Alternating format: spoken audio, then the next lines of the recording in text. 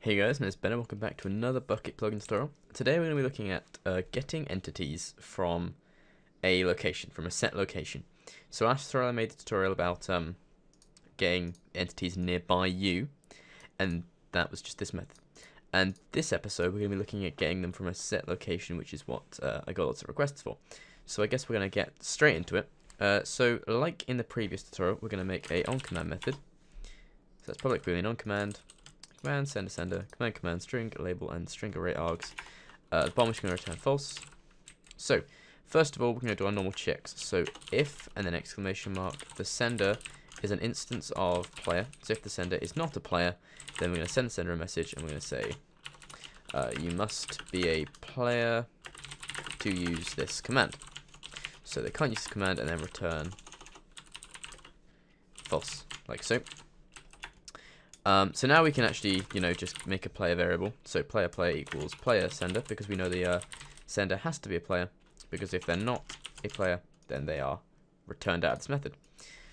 So now, we're just going to get, say, if the label equals ignore case, again, like nearby, like last tutorial.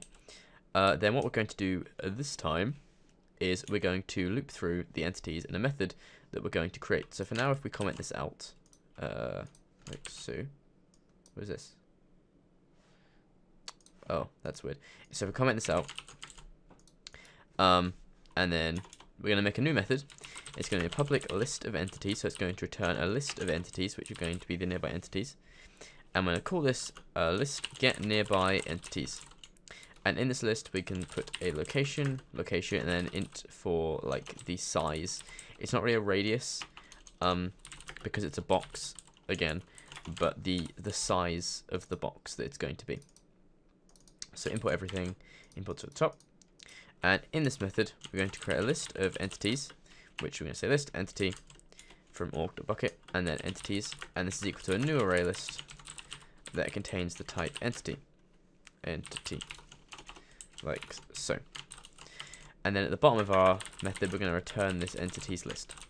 Okay, so now in our method, we actually want to add things into the entity list. So to do this, we're going to say for entity E, and then location, which is our location that we put.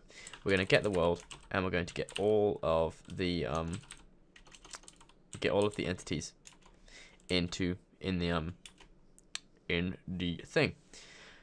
So now we're going to check if the distance. So if location.distance between the location and the entity's location, so entity.getLocation, so if that location, the distance between them in the box is less than or equal to size, so the size of the box or the radius or whatever, then entities dot add e. So if the entity is closer than or equal to the amount of blocks away from the distance that we have specified here, we're going to add them into this list, and then this list gets returned at the end.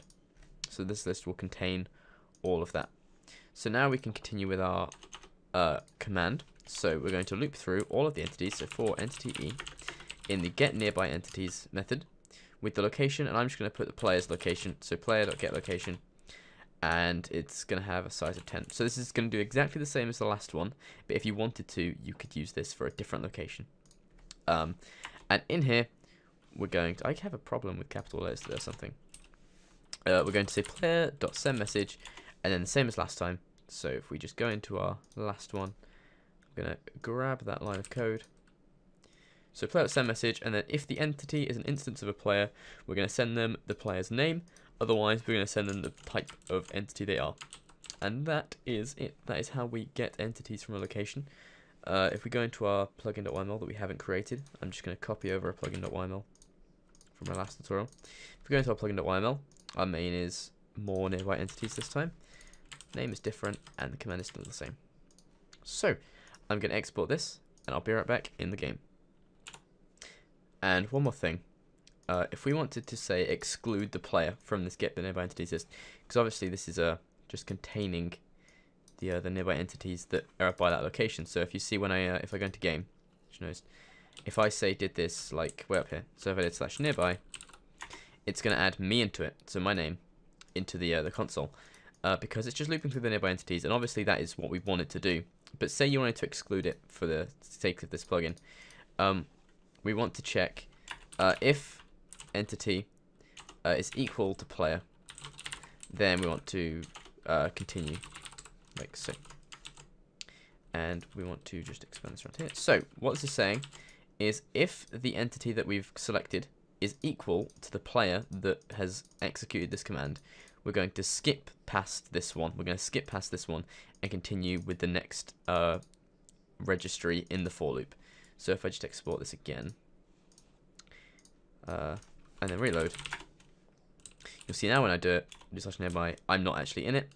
So I go down to this cow and a villager. I'm going to get a cow and a villager. There's loads of zombies over here, so I'm going to get loads this time. Zombie, villager, zombie. It's like 4 zombies, 1, 2, 3, 4, and a villager. So yeah, this is just how to get your entities in a area. Thanks for watching, guys. If you've got any questions, just comment them down below. And yeah, email me at ben@TheBCBroz.Bukkit.com. Leave a comment. If you want a custom plugin, you can go to TheBCBroz.Bukkit.com and order it from there. If you've got any more questions, I will just send a private message, you know, do all those things. Thanks for watching, guys, and I'll see you next time.